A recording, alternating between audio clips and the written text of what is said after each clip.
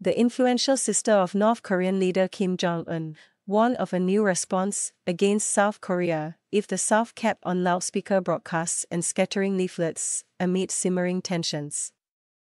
If the ROK simultaneously carries out the leaflet scattering and loudspeaker broadcasting provocation over the border, it will undoubtedly witness the new counteraction of the DPRK.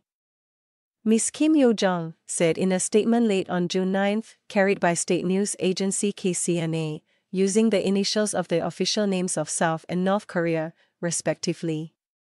South Korea resumed loudspeaker broadcasts directed at North Korea on June 9.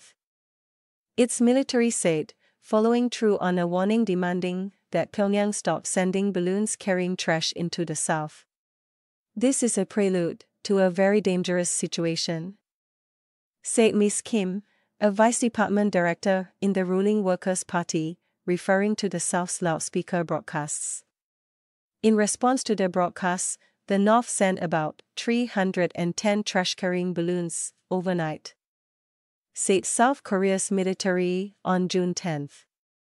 Ms. Kim had said in her earlier statement that South Korea would suffer a bitter embarrassment of picking up waste paper without rest, and it will be its daily work. The latest batch of waste-loaded balloons, sent late on June 9, contained scrap paper and plastic, with no toxic material detected so far, the Yonhap news agency said, citing the Joint Chiefs of Staff.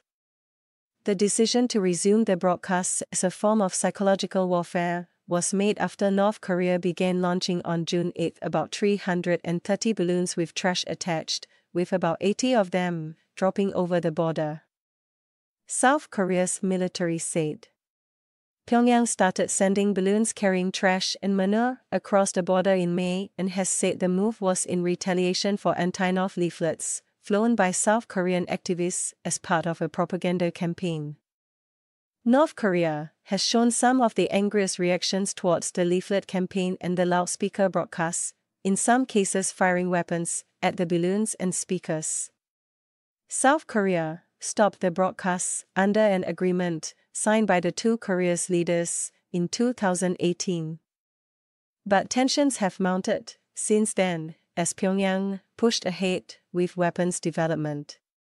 South Korea's broadcasts include world news and information about democratic and capitalist society, with a mix of K-pop music. The sound is believed to travel more than 20 kilometers into North Korea. The South Korean parliament passed a law in 2020 criminalizing sending leaflets to the North, but activists did not stop. And the law was struck down by the Constitutional Court in 2023 as an undue limitation on free speech. The broadcasts, a tactic that dates back to the Korean War, infuriate Pyongyang, which previously threatened artillery strikes against the loudspeaker units unless they were switched off.